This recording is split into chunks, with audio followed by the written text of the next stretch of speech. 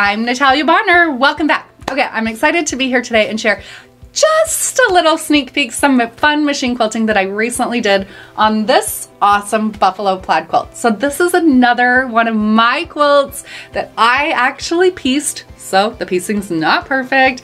Actually, the quilting's not perfect either. So today I'll share a little bit of my process, but I do have a more in-depth video over in the Piece and Quilt Academy where I share the good and the not so good. I don't often share the crazy things that happen, you know, the bad things that happen behind the scenes, but for today's video, I am sharing that over in the Piece and Quilt Academy. You can find that on our website, pieceandquilt.com. So before we hop over to this quilt and I share a little bit of the quilting, just a few little details. I do all of my quilting on a Gammill 22-inch machine. This is hand-guided quilting. Often I'm using my machine quilting rulers as well. When I'm doing my hand-guided quilting, I have my stitch length set at 13 stitches per inch for this quilt, and the threads that I'm using on the top are so-fi, bottom line on my bobbin, and I'm using one layer of the Quilter's Dream wool batting. Now I do have to tell you just one other quick thing. I recently upgraded to the brand new Gammill feet. Let me be honest, it took me a little bit to install these new feet on my machine just because it's a new something to put on the machine. Every once in a while it just scares me a second.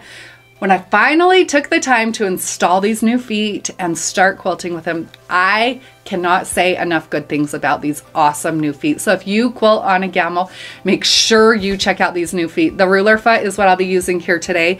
I can't wait to try out the new spoon foot, and I'm dying to try some couching with the new couching foot. Plus there's a couple other feet that are just as awesome as well. So if you're looking for a new foot for your Gammill, now's the time. These things are awesome.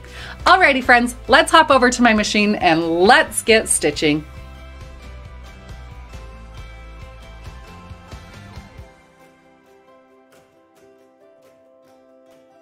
All right, let's start here with a fun little clip as I take this quilt off of my machine.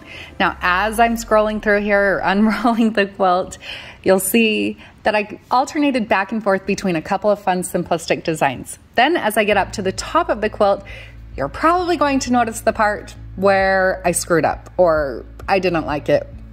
The part I just don't like. Now I will tell you all the details about that over in the Piece and Quilt Academy and what I've decided to do with that part, or maybe haven't decided. All right, let's move on and let's get quilting. So for this fun block, we are going to focus on just the white block. So this one, the machine quilting stands out definitely the most. With busy prints like this, sometimes it's really hard to see the quilting on camera. So the white block is the perfect block to really see that pink thread pop. I'm going to start out by using my 4-in-1 machine quilting ruler and stitching in the ditch all the way around the outside of the block.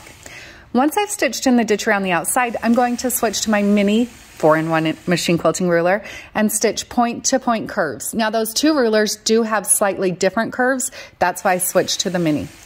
After I've stitched my first 3 point to point curves, I'm actually going to switch again and use my mini inside out to quilt that final curve. I love holding a machine quilting ruler close to my body, so often you'll see I'll work switching back and forth between rulers to whatever feels the most comfortable.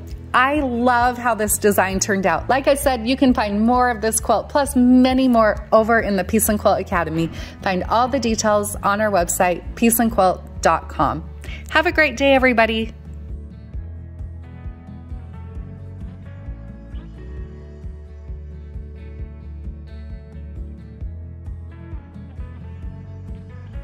What's the best way to talk to giants? Ooh, you tell me.